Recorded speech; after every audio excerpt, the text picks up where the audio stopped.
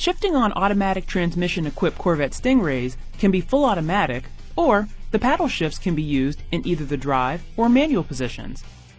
To shift into drive, place your foot on the brake and pull the gear selector to the drive position.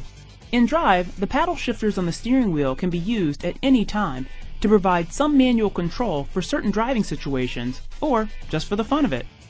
The right paddle is used for upshifts, the left paddle is used for downshifts.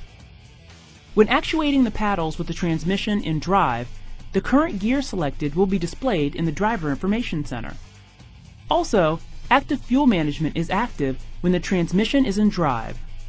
Using the paddles cancels active fuel management. In manual mode, there is tighter control provided by the paddle shifters. Manual mode can be actuated at any time, from a dead stop or by traveling at speed.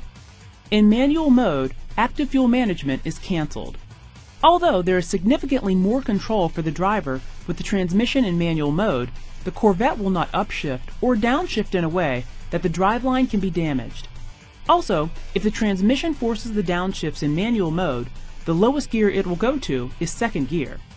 To get first gear, the driver will have to use the paddle shift to actuate first gear.